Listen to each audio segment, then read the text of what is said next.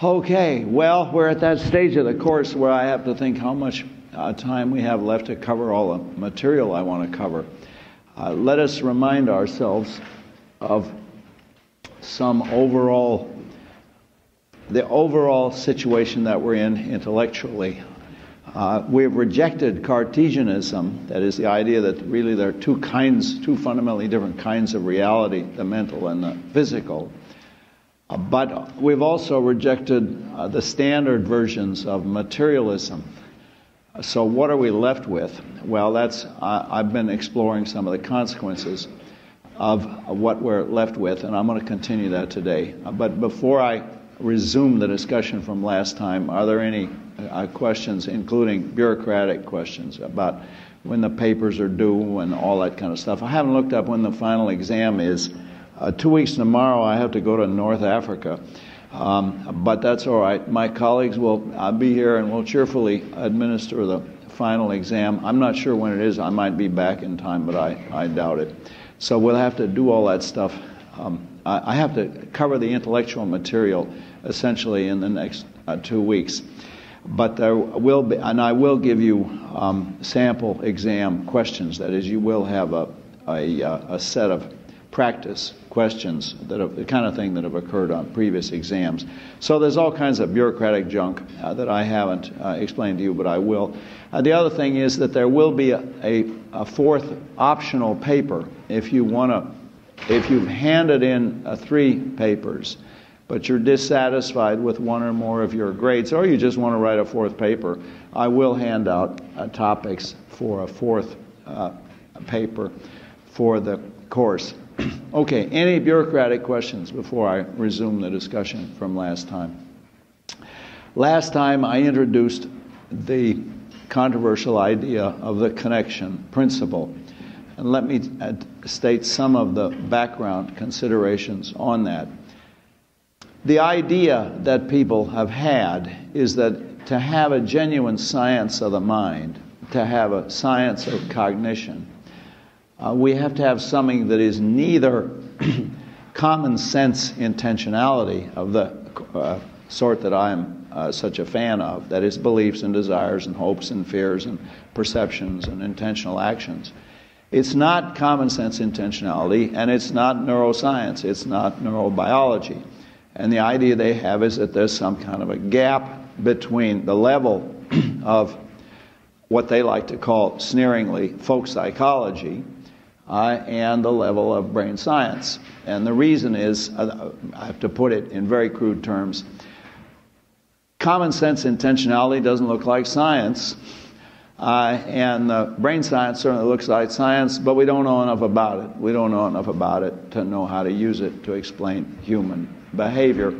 So we're going to try to find something that's in between, and you're familiar with all, or at least with some of the gap fillers, some of the attempts to get a science of human cognition, which is neither common sense intentionality nor neurobiology. And there are a whole bunch of those of gap fillers, but the most famous is the computational theory of the mind.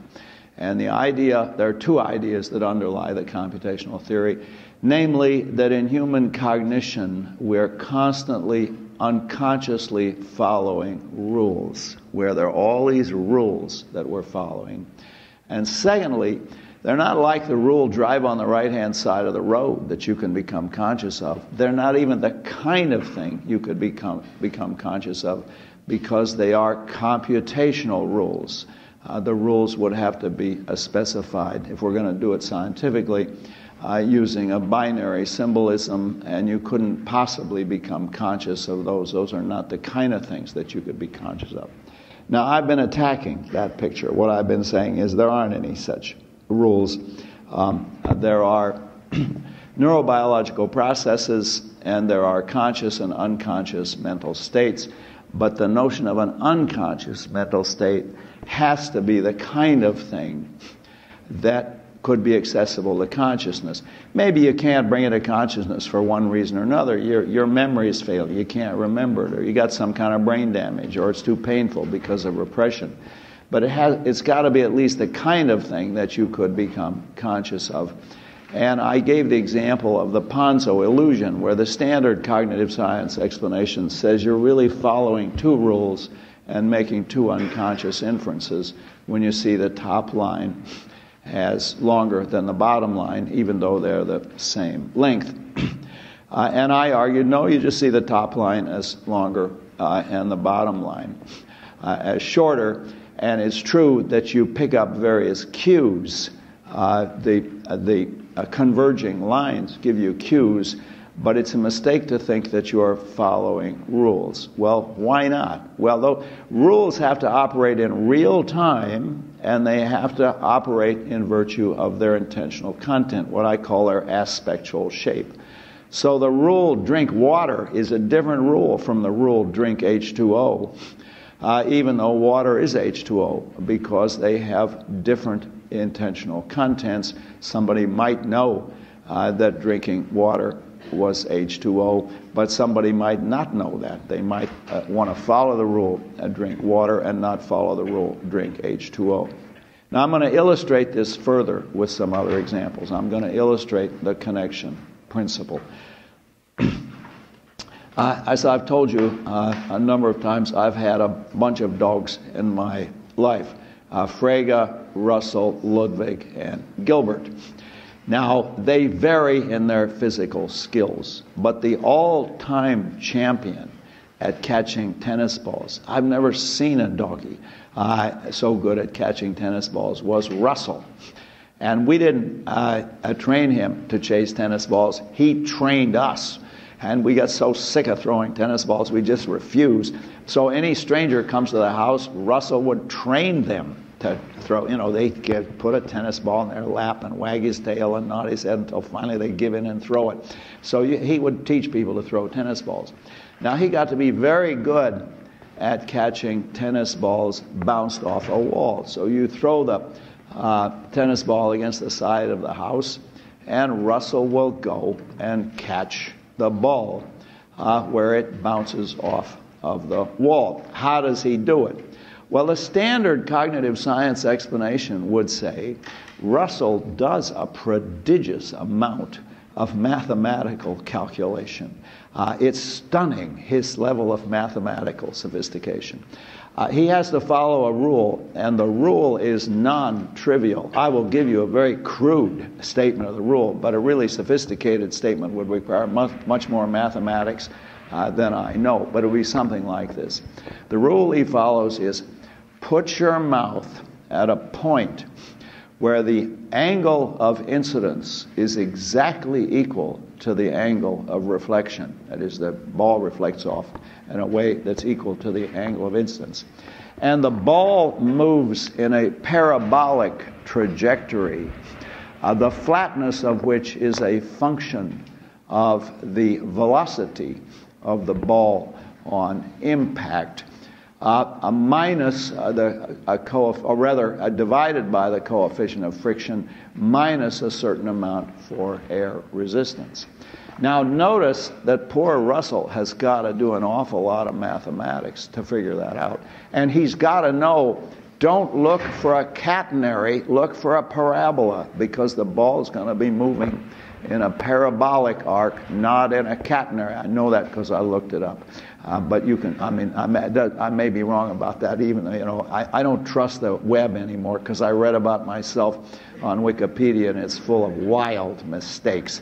In fact, I think one of the most fun exams I could give you would be give you a list of the things that is said on the internet about the stuff we've covered in the course, Searle's views about the Chinese room, and then you just go through and correct all the mistakes. But anyway, back to Russell catching the ball.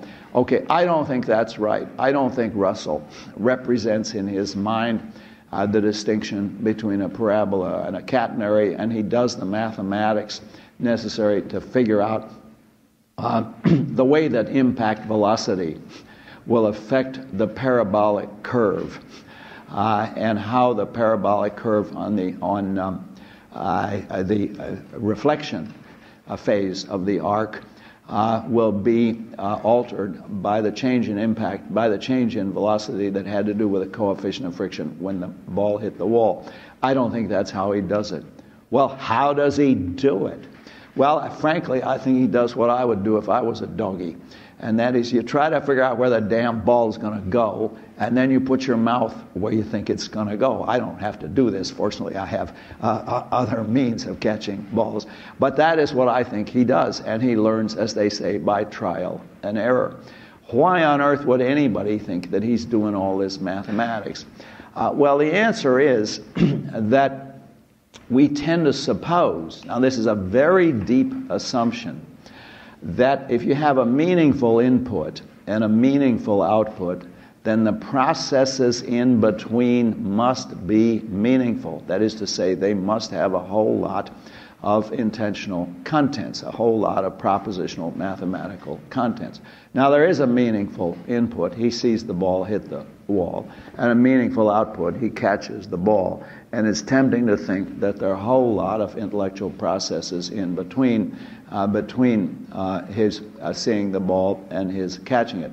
I think, in fact, it's a physical skill. It's like me skiing. When I ski, I do not solve a whole lot of mathematical problems having to do with the velocity of the ski, the coefficient of friction of the snow, and the steepness of the hill. I take all those into consideration, but I am not going through a whole series of unconscious computational processes. I'm just doing it. Okay, now the picture then that you get of the mind and its relation to cognitive science on the account that I'm giving is that if you want to understand the mind, you better understand the operation of intentionality, and ideally it'd be nice if you understood the operation of the brain. We're learning a lot more about the brain, but we have a long way to go. And as I've said, one of the great merits of the past decade or so in cognitive science is that computational cognitive science, the computational paradigm, is being replaced by a neurobiological paradigm. We're replacing computational cognitive science with cognitive neuroscience, and I welcome that. I think that's exactly the way to go. And it's not because I suddenly convinced all these guys. It's because they got much better machinery. They got enough money to buy these great magnets called functional magnetic resonance machines, and that enables us to do a lot of things that we couldn't do. If you haven't been in one of these dumb machines, you will be eventually. And I got into one of them. You feel like a cigar, okay, because you're stuffed into this big thing, and there's a hell of a lot of racket. I mean, it's sort of a nightmarish experience because it makes a lot of noise when the magnets bang around. But they wanted to do some research on my poor brain. So I had to go to the Veterans Administration because UCSF doesn't have the industrial strength MRI that the Veterans Administration has. I had to do a TESA 4 as opposed to a TESA 3. Some of you probably know what that means. I don't. But anyway, those bastards made me lie there for 2 hours. I'm the most impatient guy I know. And during that time, they played music at me. But their conception of classical music, well, it's okay, but it's kind of, it's sort of Dvorak intellectual level. I mean, it's not something that you would ever go out and buy on your own. However, I did hear a lot of reasonably trashy, I won't say trashy, but kind of middle-brow classical music. At least they spared me the rock concert. I didn't have to sweat through that.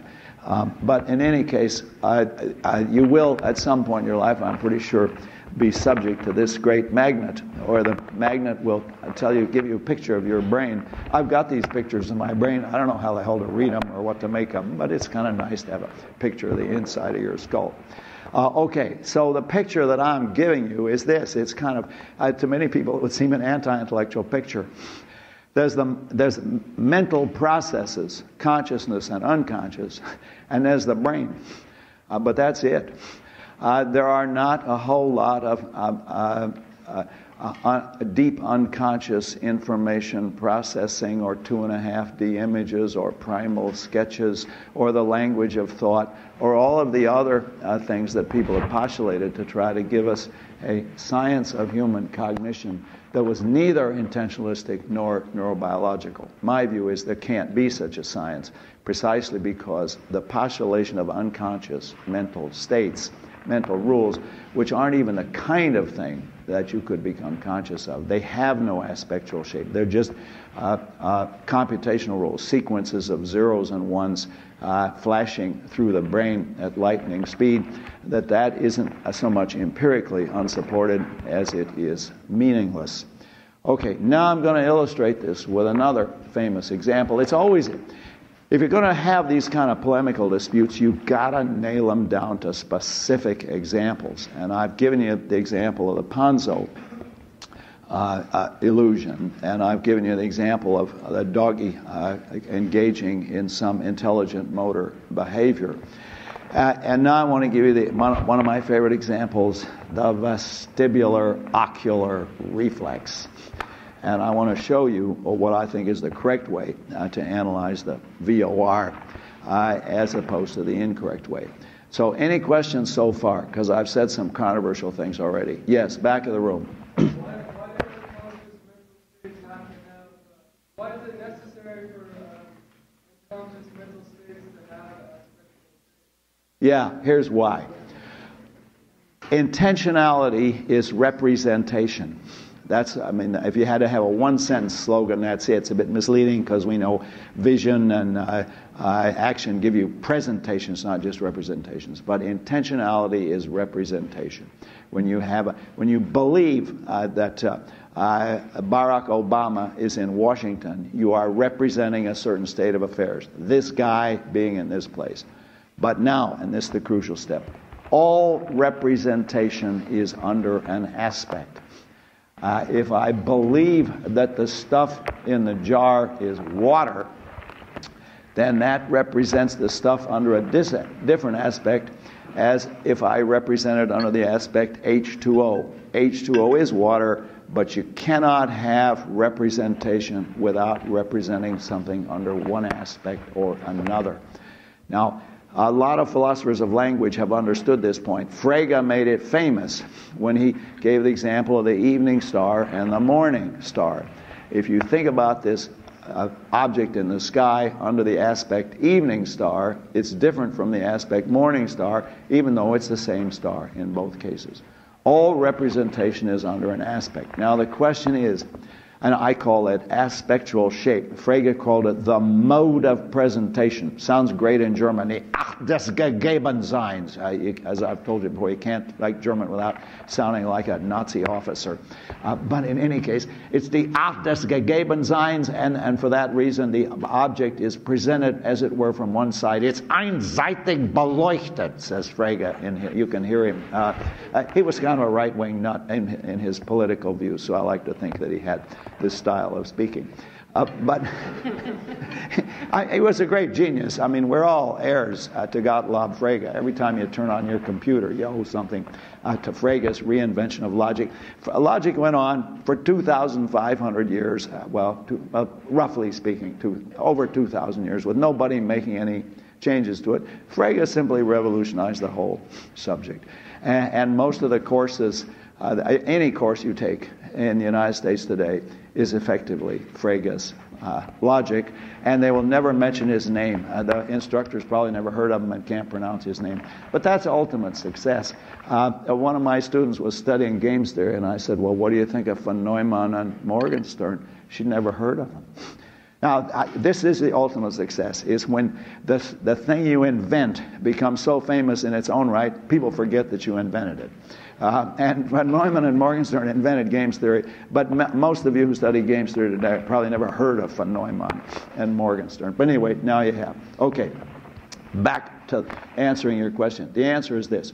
All representation is under an aspect, and when the state is totally unconscious, when the state is totally, when your brain is totally unconscious, there's nothing going on in the brain except neurobiological processes.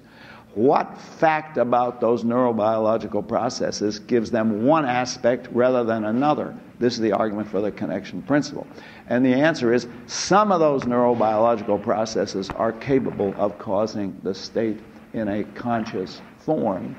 And they will cause one aspect rather than another. So if you unconsciously desire water but don't desire H2O, and there's no aspectual shape then and there in your brain, to say that is to say that you're in a state which is such that if you thought about it, or if you brought it to consciousness, you would represent it as water and not as H2O. Do you get? Yes, say some more, because this is absolutely crucial. Yeah. So what's to stop a cognitive science? You're right. All conscious mental states have aspects, but we're talking about the unconscious. Exactly. Now here's the next step of the argument. What fact makes those states mental when they're totally unconscious? See, when they're totally unconscious, there's just a bunch of neurological configurations, and they talk about things like increasing the synaptic strength. Well, okay, what does that mean? That the synapses are better able to fire when the neurotransmitters hit the synapses. What fact makes them mental? See, the notion of the mental is taken to be unproblematic, but it's a very problematic notion. If you're going to say the subject is following a rule, that's a mental attribution. The subject has an unconscious representation of the rule and then follows the rule. And it does this on the basis of its unconscious belief. Now, the question I'm asking is, when the subject is totally unconscious, when she is absolutely sound asleep with no conscious states at all, what fact about her brain makes such and such states mental states? See, the notion of the unconscious is not an unproblematic notion. It's a puzzling notion. And I'm suggesting the only way we can make sense of it is to treat it dispositionally, is to suppose that when you say that the subject has an unconscious mental state, her brain is totally unconscious, she's completely out, but all the same, when she's totally unconscious, she still believes, it's still true to say of her, that she believes that George Washington was the first president of the United States. Now, that's her belief, and not that's not the same belief as the belief that Martha Washington's husband was the political leader of the newly independent country founded on the 13 colonies. That represents the same state of affairs, but with a different aspectual shape, because the representation is under different aspects. If I represent George as Martha's husband rather than as George Washington. Okay, so the crucial question is to ask yourself, what is our notion of the mental? What fact about these states makes them mental states when they're totally unconscious? And the only answer I can come up with is to say, our notion of an unconscious mental state is a notion of a dispositional capacity of the brain to produce something in a conscious form. Now, oddly enough, on this particular issue, I'm sort of on the side of Freud. I'm not a great fan of Freud, but he seems to me he understood this. He saw that the notion of the unconscious, if it makes any sense, has to be understood on the model of conscious states. Now, he then said something outrageously false, and I'll talk about that later, but he said, we ought to think of mental states as in themselves unconscious, and then we bring them to consciousness by an action that's analogous to perception. That's wrong. It's not at all like perception. But I'll come back to that in a few minutes. Other question? Did you have your hand up? No. Yes, you had your hand up. Yeah. You just said that neurophysiological is it has aspects of shape, but in the book it said that other third person or behavioral is... Okay, let me state this point precisely. When the state is totally unconscious, there is no aspectual shape present then and there. All the same, it's true to say, even when the guy's totally unconscious, he wants water, but he doesn't want H2O. He's a kind of hippie guy, and he doesn't, he's a California of the old school, doesn't want any chemicals. He just wants water. No chemicals, please. Okay. Now, that guy, when he's totally unconscious, all the same, it's true to say of him that he wants water and not H2O. What fact makes it the case that he has that aspectual shape, when there is no aspectual shape present then and there in the case of an unconscious mental state. When it's just, there is no aspectual shape in the neurobiology. Okay, and I'm saying the answer to that has to be given in terms of its capacity. Just as I have a capacity to ski, even though I'm not skiing right now, so his brain has the capacity to produce the thought in a conscious form, even though it isn't in that form right here and now. I hope that answered the question, because it's a crucial question. You're next. As far as the brain is concerned, it's impossible to have like inaccessible unconscious. Yeah, there are some that are inaccessible because, for example, they're too painful. I mean, that's just why people pay a psychoanalyst, to get their beliefs out after 5 years of analysis. I don't know that they're better off, but anyway, I don't want to say that you can't have an inaccessible belief, because I think people do, for example, because of brain damage or something like that. And I think the woman who had the brain damage, who was able, remember I gave you the example, where she can't see the right-hand side of the picture, so she can't see the flames coming out of that cabin, even though she unconsciously is aware that there's some difference between these two, because if you ask her, would you rather live in A or B, she always says, I'd rather live in B. And if you ask, well, why? What's better? Well, it just looks nicer, B looks like it's more fun. Now, the standard explanation for these kind of cases, and it sounds right to me, is to say there's more than one visual pathway. And only one of them, or not, I don't want to say that, not all of them are conscious. The standard account now. Remember I gave you the example of Larry Weisskranz and blind sight. Now in the case of blind sight, the subject in some sense knows that there is an X or an O on the screen, because he makes a guess. He gets it, and he gets it right over 90% of the time. He unconsciously perceives it. But to say he unconsciously perceives it is to say that he has the kind of input which is in principle capable of being conscious. What's the difference between saying that my visual system gives me this unconscious information and saying that the stomach has unconscious information about the chemical composition of the pizza that you just ate? And the answer, to put it very simply, is there's no mental reality to the stomach. That's a metaphor. Digestion scientists do talk about what a smart organ the stomach is. One of my students gave me a beautiful passage, which I quoted in one of my books, where the pharmacologists say the stomach is a very intelligent organ, because it makes all these complex decisions about the chemical stuff coming in. Well, my stomach isn't that smart, okay? It doesn't make it has no mental life at all. It does affect my mental life, I can tell you.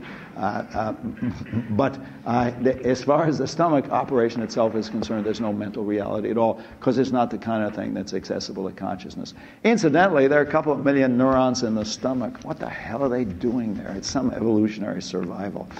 Okay, other questions? All those are good questions. You have another one. Can you also explain about intrinsic and extrinsic? Yes, okay. Now remember, this whole discussion presupposes a distinction between honest to John, real, non-fake, non-metaphorical intentionality. I'm really hungry or really thirsty. And the metaphorical or as if attributions of intentionality. So it makes perfectly good sense metaphorically to say, well, the problem with a Porsche engine is it's very thirsty for gasoline. It's too damn thirsty for a car of that size. But now that's a metaphor. Literally, there is no I hate to say this, but even the Porsche has no mental life. None at all. Porsche owners are convinced somehow there's a soul in there, but I have to tell them, no, in your serious moments, when you're actually doing philosophy and not just revving the engine, there is no mental life at all. It's a metaphor. That's metaphorical. Now, similarly, when I say of my computer, the one I have now has a much better memory than the one that I had before. It does. This is true. But that's a metaphor. It doesn't mean at last Proust has been equaled. Just as when I plug in the word processing program, so the computer will have the same kind of experience that Proust had when he ate the madeleine mixed with the hot tea. If you don't know Proust, you don't know what I'm talking about. But anyway, and suddenly all of his memory came back, all of his life. Now, my computer has no such experience because it doesn't have any experience at all. It's perfectly okay to use an intentionalistic vocabulary about the computer. It knows this and doesn't know that. It remembers this and doesn't remember that. It's all metaphorical. There's no mental reality at all in the computer in the Lenovo that I bought now. Now, who knows? Maybe someday, people will make machines that are conscious, but the ones we have now are not conscious. They're not designed to be conscious. Okay, that's the difference between the as-if, on the one hand, the metaphorical. The computer remembers the car is thirsty, and the literal or intrinsic, I am thirsty, I remember. Now, there's another distinction you need to get, and that is the distinction between intrinsic intentionality and derived intentionality. My state of thirst is intrinsically intentional. It couldn't be that state if it wasn't a state of thirst. But this sentence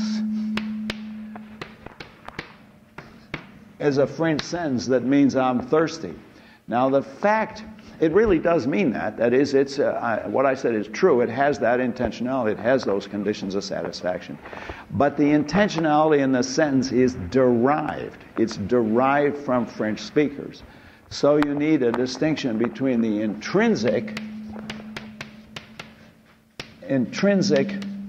versus as if or metaphorical. But in addition to that, within the intrinsic, you need a distinction between, let's just say this way, you need a distinction between the derived and the intrinsic, or some people call this the original intentionality.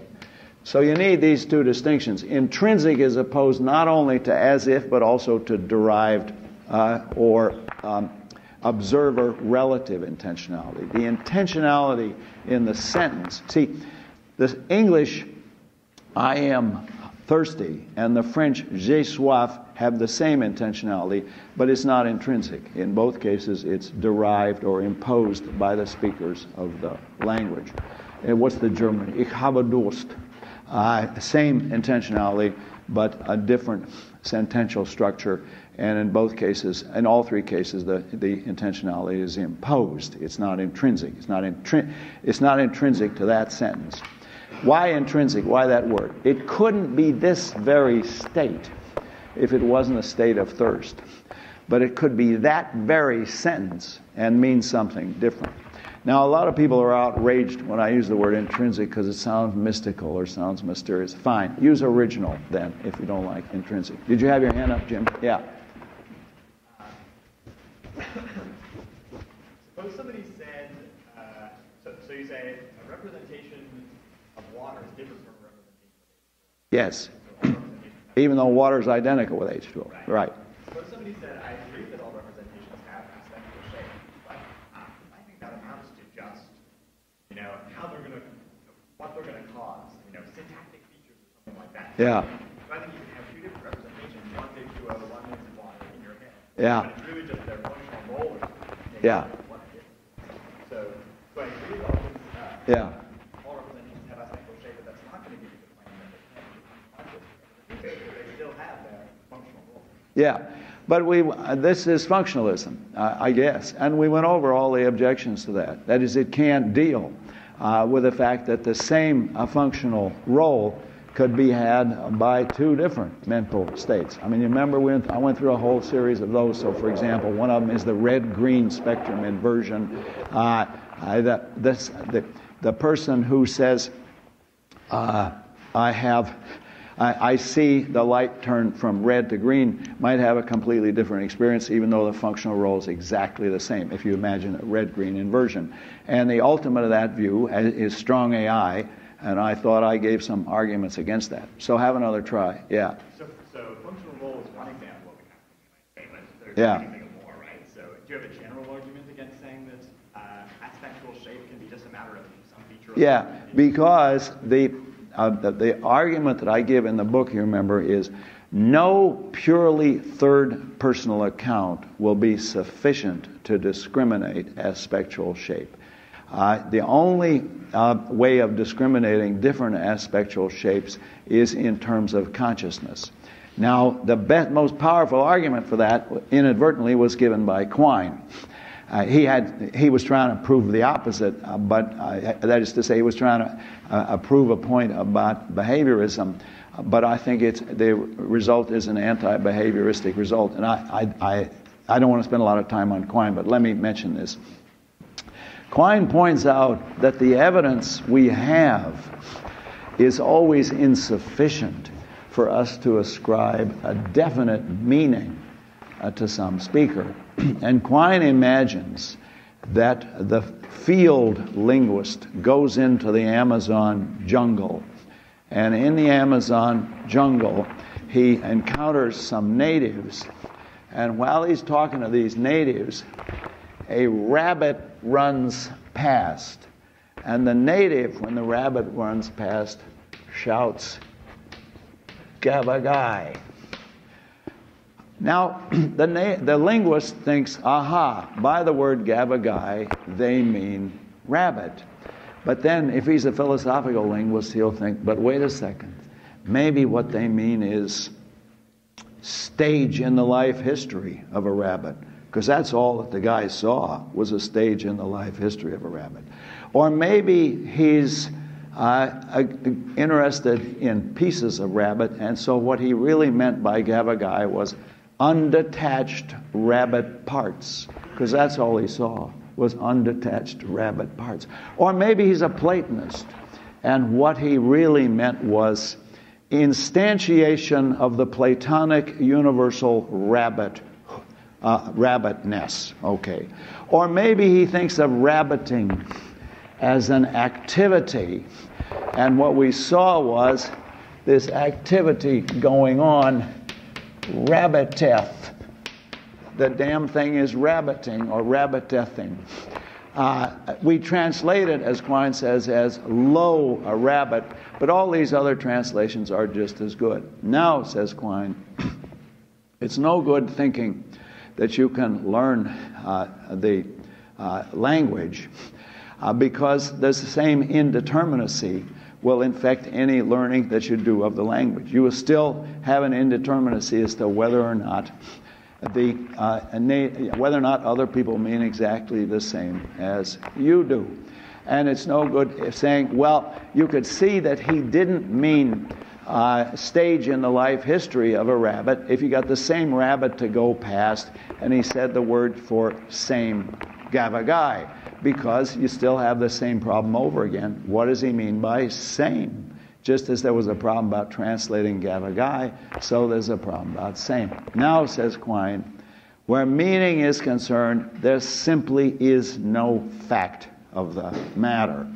Why does he say that? Because he says the behavior fails to distinguish between saying gavagai and meaning rabbit and saying gavagai and meaning stage in the life history of a rabbit, undetached rabbit parts, activity of rabbiting, instantiation of the Platonic universal rabbithood, and so on. All these other possibilities. Now, this is regarded as one of Quine's most important discoveries, that the behavior is insufficient to distinguish different meanings. Therefore, says Quine, there is no difference. There is no fact of the matter about whether the agent meant rabbit or stage in the life history of a rabbit. Now, I think, in fact, the argument shows exactly the reverse. What it shows is behaviorism is incapable of discriminating things that we know are different. It is incapable of discriminating between saying Gavagayan meaning rabbit and saying Gavagayan meaning undetached rabbit parts. If Quine were right, if there really were no difference, then we shouldn't be able to hear the argument when he says, well, maybe he didn't mean rabbit, maybe he meant stage in the life history of a rabbit. I should have said, huh, Quine, what's the difference? Stage in the life history of a rabbit? I can't hear any difference. The fact that we can hear the difference between stage in the life history of a rabbit and a rabbit is already an indication that the behavior is insufficient to discriminate things we know are discriminable. We understand the example precisely because we know that we mean rabbit and not stage in the life history of a rabbit.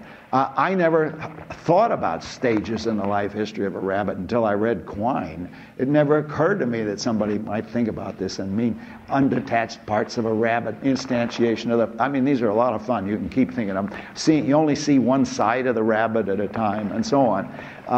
But what that shows is that you don't get the aspectual shape out of the behavior. Okay, now the general point is this. There is no third-person analysis, either in terms of behavior or neurobiology, that is sufficient to discriminate what intentional contents, aspectual shape, that we know are in fact different. Now, the strongest case would be the neurobiology. Suppose that we had our brainoscope and we put our brainoscope on the guy's brain and we see, aha, he means rabbit. He doesn't mean stage in the life history of a rabbit. All the same, I want to say, you still have an inference because what you're doing is inferring from the neurobiological state to the aspectual shape. So the conclusion that I draw is there is no purely third-personal account that is sufficient to discriminate aspectual shapes that we know are in fact different. I'm making a familiar argument against functionalism, but what is different about it is that an argument that's supposed to refute intentionalism, Quine's argument it's called the indeterminacy of translation, that argument shows the opposite of what it's supposed to show. What it shows is the bankruptcy of behaviorism for the analysis of intentionality. When I was working on this book, Intentionality, I got obsessed by the fact, well, there are all these people who are skeptical about the existence of intentionality at all. They think maybe the whole thing is a Cartesian fantasy, like the soul or something like that. You can't believe in intrinsic intentionality.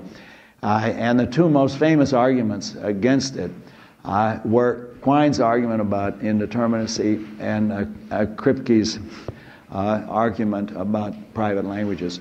So I got so exasperated by these that I actually wrote articles attacking them. And if you want to read them, I wrote an article. It's got a real catchy title. It's called Indeterminacy, Empiricism, and the First Person. And I'm sure you can find it on the web. It's kind of boring to read it if you're not interested in all this stuff. And the other one is called Skepticism About Rules and Intentionality. And again, both of those articles are published. So if you're interested in my answers to skeptical arguments about intentionality, Kripke and Quine both have skeptical arguments. I think both arguments fail. I have to tell you a funny story.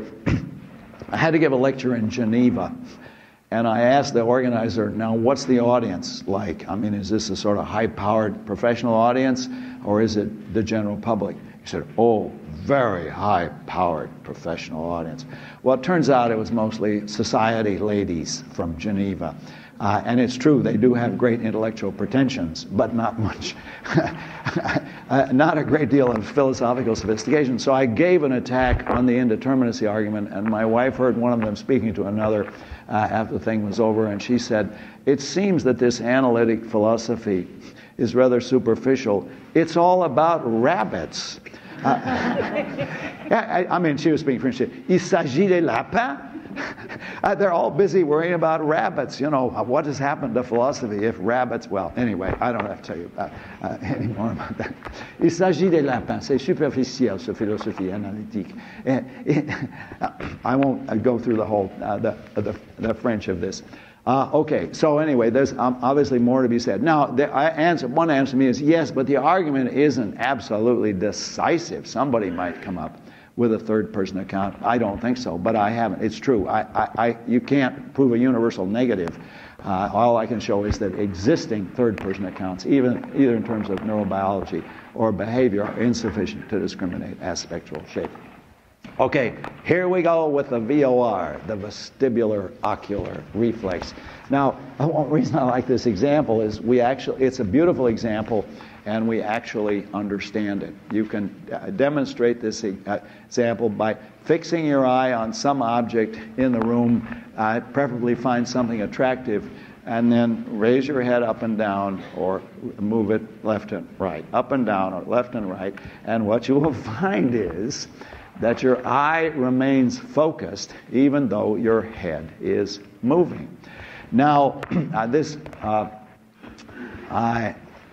movement of your eye, whereby the eye, it doesn't seem to you that your eye is moving. It seems your eyes remain the same. But in fact, relative to the eye socket, the eyeball moves. And it's called the vestibular ocular reflex, and us professionals call it the VOR. The vestibular ocular reflex seems to be a case of the brain following a beautiful and simple rule. And it is this: move the eyeball exactly equal and opposite to the movement of the head. So if your head moves 30 degrees to the right, the eyeball moves 30 degrees to the left, and so on with the up and down movements. There's a mathematically beautiful rule of the vestibular ocular reflex whereby the eyeball moves exactly equal and opposite to the movement of the head. Now, you can show that this rule is predictive and that it's systematic by doing certain tricks, and they do these nasty tricks to primates. If you rig the primate up with lenses that are either miniaturizing or magnifying, there's a guy named at San Francisco at UCSF who did this. His name is Lisberger. And you rig up the poor primate with magnifying or miniaturizing lenses, then you'll find after a time that the brain adjusts. And it moves the eyeball more than equal and opposite, or less than equal and opposite, to compensate for what the lenses are doing to your vision. The point, however, is it looks like you have meaningful behavior, and the behavior is a matter of following a rule. That is what a classical cognitive scientist, I think, would have to say. There's an unconscious rule, and this is a case of unconscious rule following. The problem is that's not how it works. We know how it works. There is a reflex. It is, you remember the inner ear, the old semicircular canals that you learned about in high school? I remember almost nothing from high school, but I did remember at one point we had to learn about the semicircular canals. Well, when you move your head, the semicircular canals set up an impulse that goes over the 8th cranial nerve to the cerebellum. And in the cerebellum, there's a complex set of neurobiological processes that take place that simply move the eyeball equal and opposite to the movement of the head. The movement of the head sets up the signals, and this goes over into the cerebellum, and in the cerebellum, the signal goes out that moves the eyeball relative to the movement of the head. It is a reflex. It's not a matter of intentionality at all. There is no intentionality in the vestibular ocular reflex, even though it certainly looks very intelligent. It looks like this is a case of intelligent behavior on the part of the organism, and it looks like a case of rule following. Indeed, the rule is predictive, it's flexible. As I said, you can alter it by putting on miniaturizing or magnifying lenses. But this is an example of the connection principle in operation. There are neurobiological processes, and there is intentionality. But in this case, I think we have very good evidence that the appearance of a rule that mediates the one from the other is an illusion. We know how it works. It works as a reflex. Now, this is going to be very important when we talk about Chomsky's innateness hypothesis. Chomsky is struck by an interesting fact. Children of all different cultures can equally easily learn the language of their culture, even though the languages are enormously different. Furthermore, they do it on the basis of very limited data, and they do it at a time in their lives when they're not generally intellectually sophisticated. Tiny little kids will learn to speak English, but they won't learn axiomatic set theory. Try to teach axiomatic set theory to a 1-year-old or even a 2-year-old or a 3-year-old, no luck at all. But learning English, they just do it automatically. And English is much more complicated than axiomatic set theory. So the child acquires an extremely complex intellectual structure, does it without any training. Middle-class parents sometimes have the illusion that they taught the kid English, and I must have been an undergraduate before I gave up the conviction that I had really taught Billy Boy, that's my little brother, how to speak. It must be awful to be a little brother. I didn't have a big brother, but I thought, I'm sure I taught him how to read, but for a long time I thought I also taught him how to speak English. But in fact, I have to give up this cherished illusion. The kid learns without any instruction. That a child automatically picks up language. It's not a function of intelligence. The bright kids and the dumb kids both learn the same language. The smarter kids tend to have bigger vocabularies, but by and large, the acquisition of English or Chinese or whatever it is done in a way that's not a function of intelligence. Now, what's the explanation? These are remarkable facts if you think about them. I mean, we might as well list them on the blackboard. The acquisition of a human language is done that has the following features. The child acquires an extremely complex structure, acquires it at an early age before there is any general cognitive or intellectual development, does it without teaching. No active teaching is necessary, not a function of intelligence.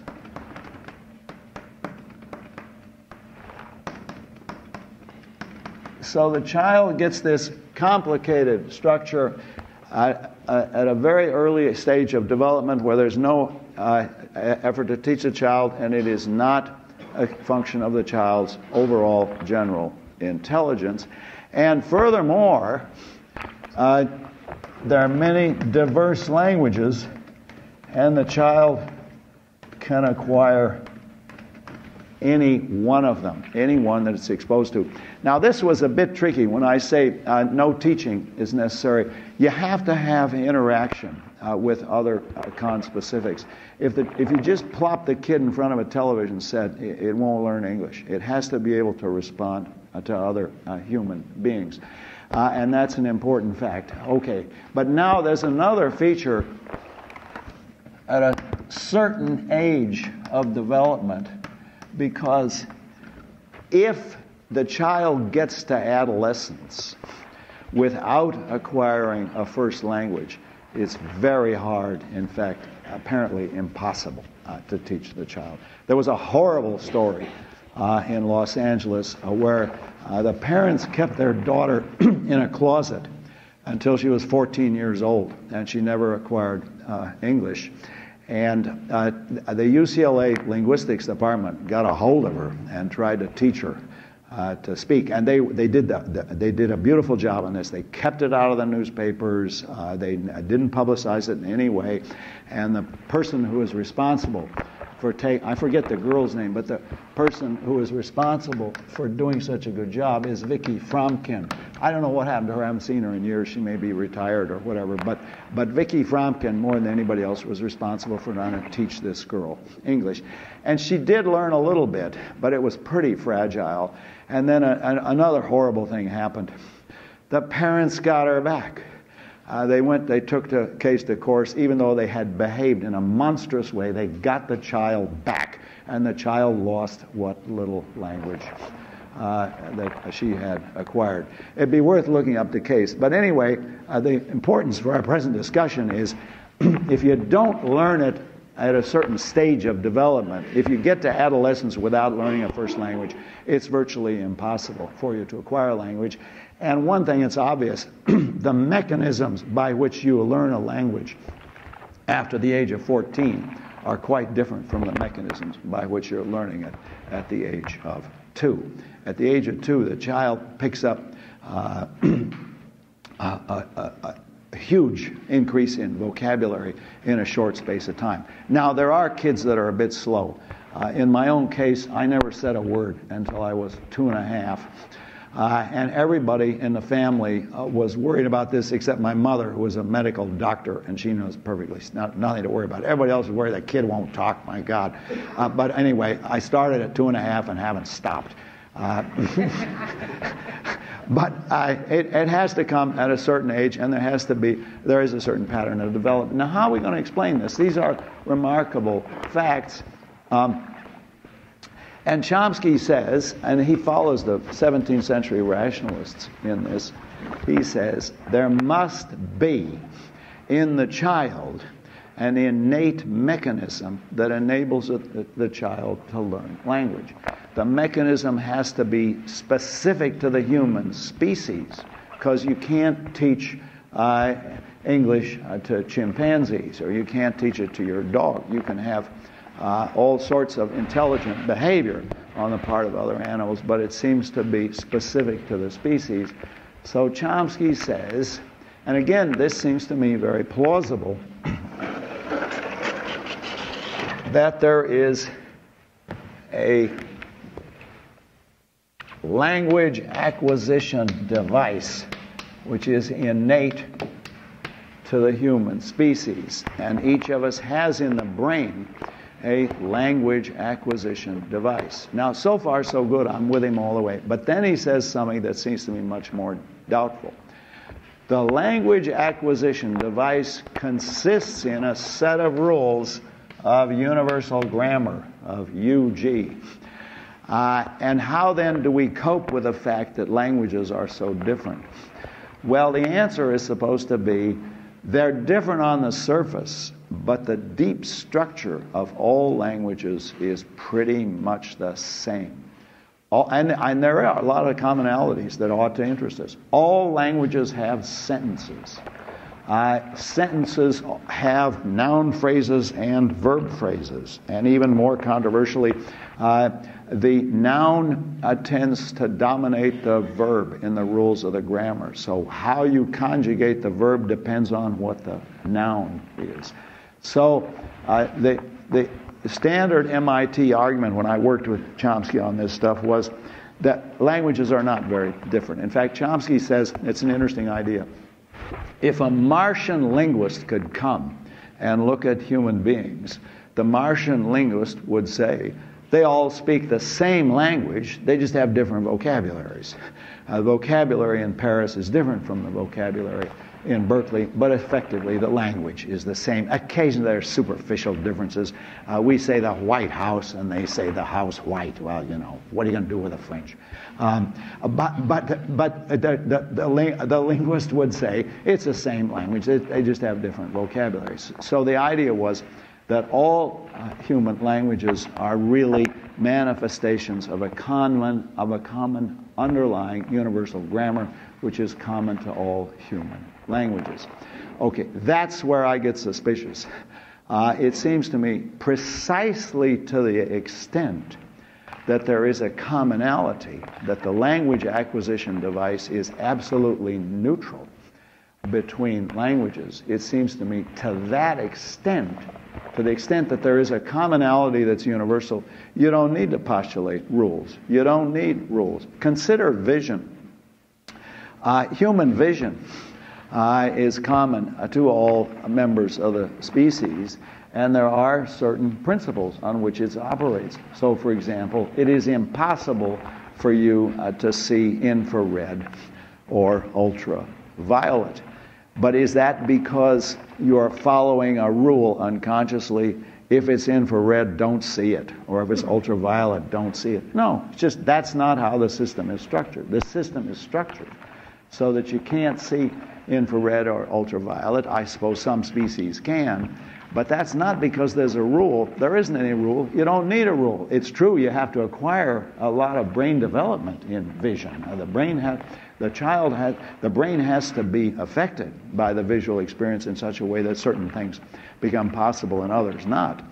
But there are no rules of visual grammar that are common to all members of the species. Now, I want to say in the same way, it is not necessary to postulate rules of universal grammar, and in fact, no clear sense has been given to this anyway, because it's not clear how these are supposed to operate in real time with aspectual shape. Now, what has happened, I'm not clear about, and those of you who study linguistics ought to check this out. They gave up on universal grammar when a guy named Ken Hale, I didn't know this guy personally, but he was one of these guys who can pick up a new language in a couple of weeks. You know, I mean, there are people like that who have a kind of genius for acquiring languages.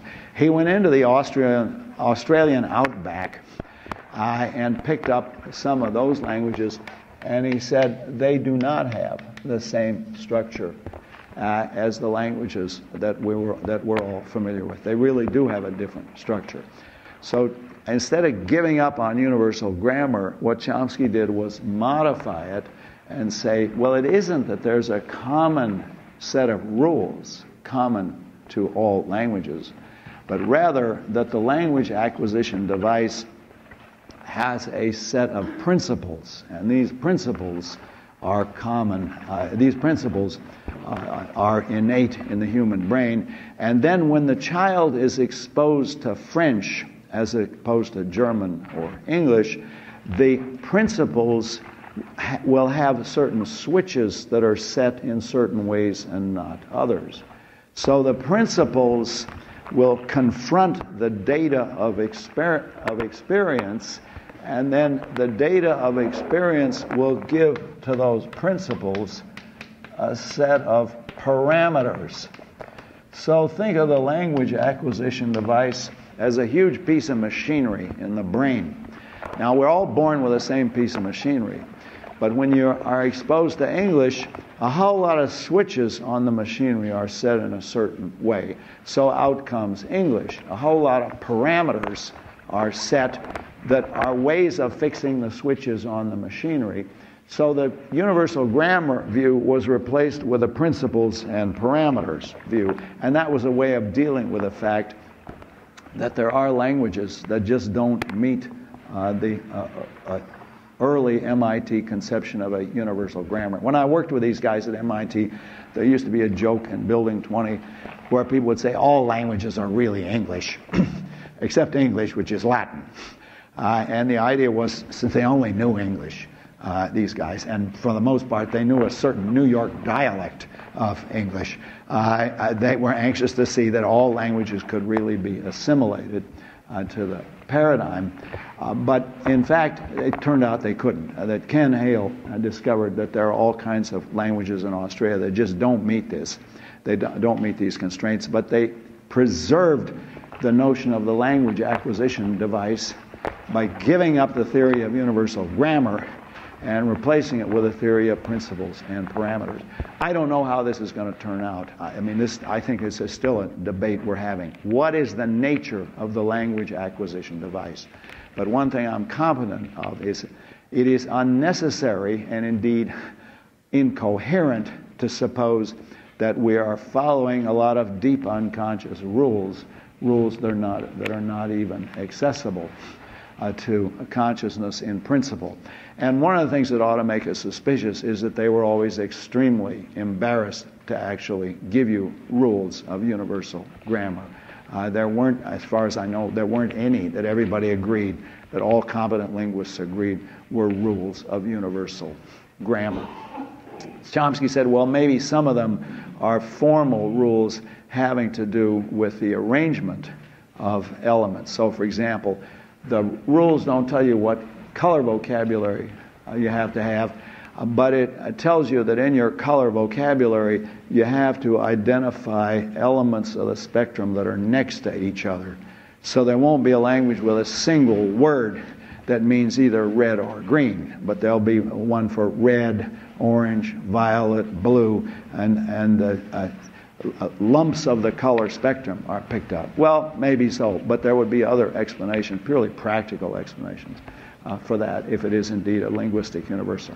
Okay, now, so far all of this lecture has been devoted to a single question, and that is, what does cognitive science look like if I'm right about the connection principle?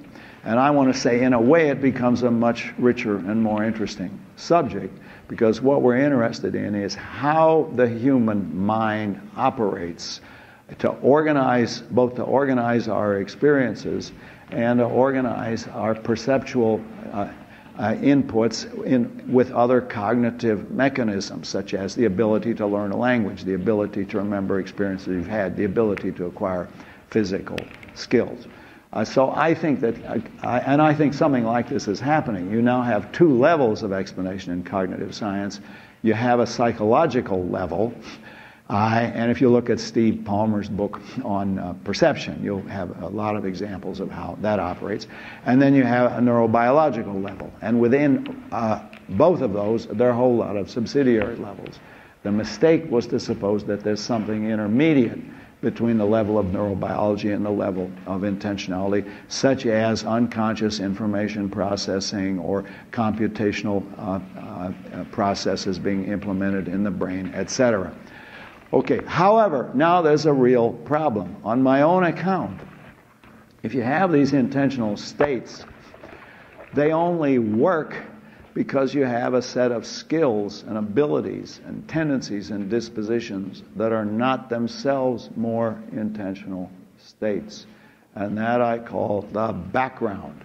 In addition to the network of your thoughts, of things you're actually thinking about, both conscious and unconscious, you have a set of abilities, capacities, tendencies, dispositions, know-how, ways of behaving, ways of responding, and that I call the background. Now this I regard, the discussion of the background I regard as the least satisfactory feature of my account of the mind. I think it's important, but it's still a bit vague. So let's go through what it is, what are the arguments for it, and how does it work.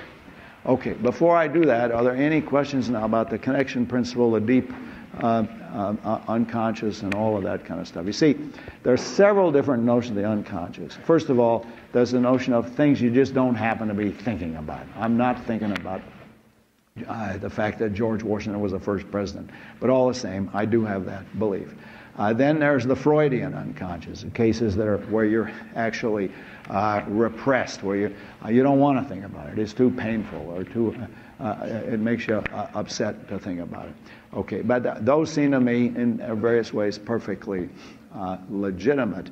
And then there are cases of abilities that you have acquired that you're not actually thinking about. But finally, though, there is a set of supposed cases which are unconscious mental processes, and they're genuinely mental, but they're not the kind of thing that anybody could ever become conscious of, because, for example, there are computational rules of enormous complexity, lots of zeros and ones flashing through your brain. And I've argued that that last point, the deep unconscious, that makes no sense, that violates the connection principle, that there's no mental reality at that level. It would have to be as if intentionality or metaphorical. Now I'm going to talk about the background. So let's have questions about what I've said so far, about the connection principle and explanatory models, and about the innateness hypothesis. By the way, Chomsky, he invented all this.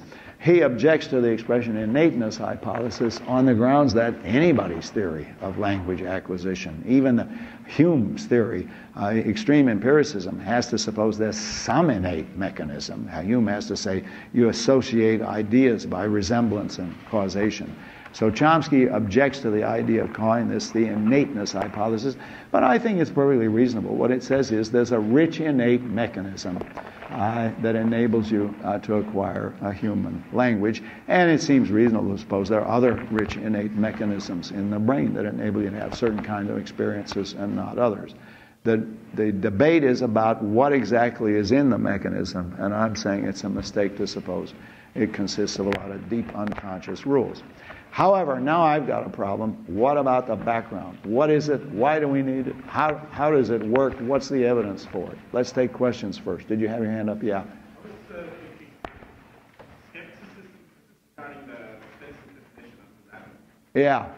Skepticism about someone else's meaning of a rabbit is possible. Why is skepticism possible about what I mean? Okay, no, I think that's a very good point. I think it's absolutely right, but none of these guys accept it. And it's one of the things, by these guys I mean Quine and Davidson also was a believer in indeterminacy. So let me go over it. What about my own case? Surely I know the difference between meaning rabbit and meaning stage in the life history of a rabbit. And I think that's absolutely right. We couldn't understand it if that weren't true. But here's their answer. Their answer, and Davidson addresses this explicitly. He says, language is by its very nature public. And there can't be anything in my semantic knowledge that I can't communicate. So there can't be any knowledge that I have which is impossible for me to communicate to other people because of the publicity of language. Now, I think that sounds right, but it isn't right, because there is, for other people, an other mind's problem. What's going on in their mind, which I don't have for myself. But how then do I deal with Quine's objection that the evidence you have that the guy meant rabbit is perfectly consistent with a hypothesis that he meant stage in the life history of a rabbit? And the answer to that, and this is a crucial point I didn't make earlier, but I want to make it now, and that is you need to distinguish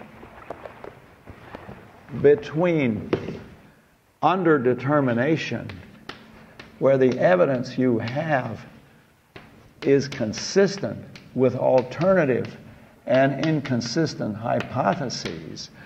You need to distinguish between that and indeterminacy. According to indeterminacy, there is no fact of the matter to be right or wrong about. There's no fact about what the guy meant. Now, it seems to me clear that about other people's meaning, I have underdetermination. What you mean is underdetermined by the evidence. But this is true in knowledge generally. It's underdetermined by the evidence, and certainly in the sciences. The scientific hypothesis is always underdetermined by the evidence for it in a perfectly strict sense. Namely, alternative hypotheses are equally consistent with that evidence. Famously, you can make the Ptolemaic theory of astronomy work. If you just make you have to fiddle with it. You have to postulate all kinds of epicycles and so on. But the fact that the hypothesis is consistent, that alternative and inconsistent hypotheses are all consistent with the same evidence, and indeed with an infinite amount, with all possible evidence, doesn't show that there's no fact of the matter. There plainly is a fact of the matter. The Ptolemaic theory is false, and the heliocentric theory is right, and the fact that one can be made consistent with each can be made consistent with the evidence does not show there's no fact of the matter. So, to summarize this, in any other mind situation. Is Sally really in love? Does Billy really like me? Does Sam really mean rabbit when he says rabbit? There's always a problem about the underdetermination of the hypothesis by the evidence available, because some other hypothesis will be equally consistent with that evidence. But it doesn't follow from that that there's no fact of the matter. There's a fact of the matter about which of these I meant, even though alternative hypotheses about the fact of the matter will be consistent with the available evidence. Yes, alternative hypotheses are consistent with the evidence. All the same, there's a correct hypothesis and a wrong hypothesis. Now, it's very important to emphasize this because, as I'm sure you know, there's always a kind of relativism that tends to rear its head. And the relativism goes, well, really, there aren't any truths in the sciences or in anything else. We just find it convenient to say certain things. It's more practically useful to say that the Earth rotates on its axis rather than that the sun is busy going around the Earth. That's a mistake. And one of the grounds of the mistake is to suppose, well, you could always hold alternative hypotheses that are consistent with the evidence. Okay, I think you're handing in your paper today.